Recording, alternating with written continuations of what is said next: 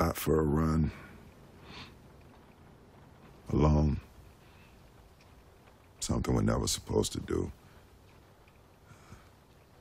Ursa decamos right in front of me. I go for my cutlass. Shoots his pincer right through my shoulder. Next thing I know, we're over the cliff, falling 30 meters straight down into the river. We settle onto the bottom. It's on top of me. But it's not moving. And I realize he's trying to drown me. I'm thinking I'm gonna die. I'm gonna die.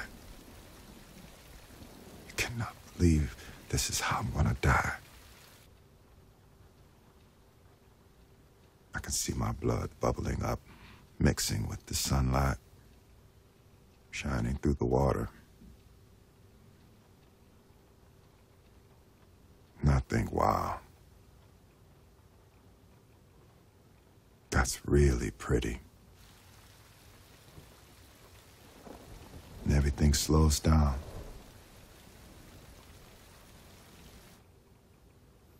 I see his pincer through my shoulder.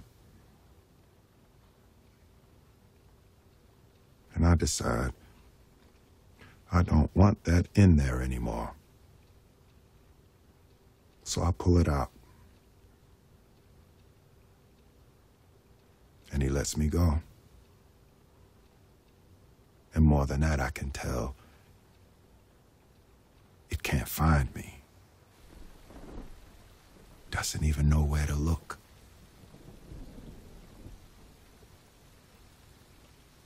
And it dawned on me. Fear is not real. The only place that fear can exist is in our thoughts of the future.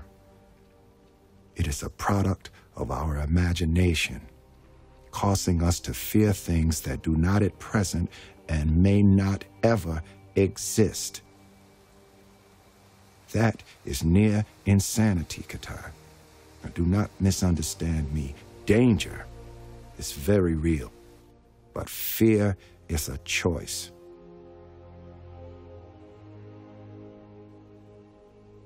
We are all telling ourselves a story. And that day mine changed.